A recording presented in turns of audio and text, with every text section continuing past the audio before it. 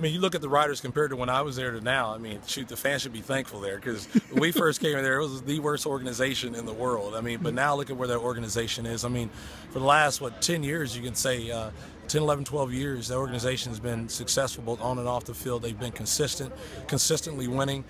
So, kudos to the organization and the players on that field, and Darian's been a direct part of that. I mean, he's the face of that team and the reason why they are winning, and, I mean, come on now. I mean, the stuff that he receives, the criticism is not warranted, because all the guy's done is help make that team better, and they win. And that's why each and every week when the fans come out, they expect the team to win and win championships, is because of number 4.